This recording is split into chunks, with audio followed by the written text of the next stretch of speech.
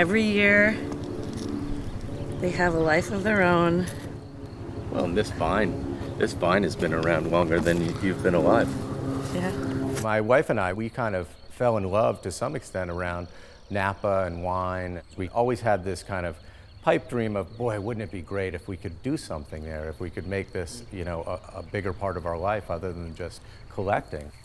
It just started with our shared love and interest of wine. Early on, when Steve and I were dating, he came over to my apartment and he saw the Wine Spectator on my table and he said, "Oh, you brought my magazine over." I said, "No, that's my magazine." And we realized that, wow, we really do share our passions. We got married up here. I really credit my wife who said, "You know what, you have to promise me that when we get married that you're going to pursue this passion and you're going to find some time to do it." It was really that promise that instigated our kind of jump into it.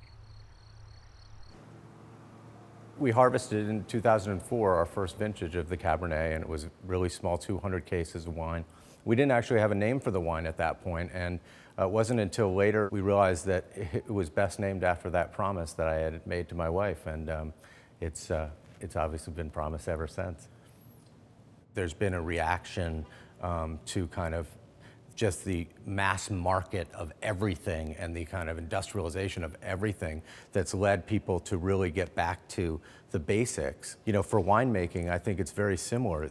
To open a bottle of your wine with friends, family, strangers, and to know how much love and attention and care and heart has gone into the wine. Even to a sophisticated palate, they taste the wine and they know it's something very special. We're able to farm in a kind of micro farming where we're literally going out in the fields and selecting the grapes before they're even ripened. What the soil is matters, what wood you're putting it in over time, what toast of the wood it is, how long it's in the wood, what kind of blending grapes you use. And you really can only do that with a product that is of an artisan size. It's passionate, local, and are done with a meticulousness that you just can't do on a large scale.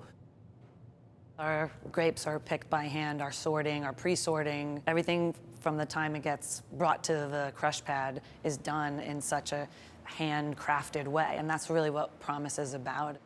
You're targeting a certain flavor and kind of feel for it, and that's, for me, that's what kind of really sets apart an artisan wine from a mass-produced kind of jug wine.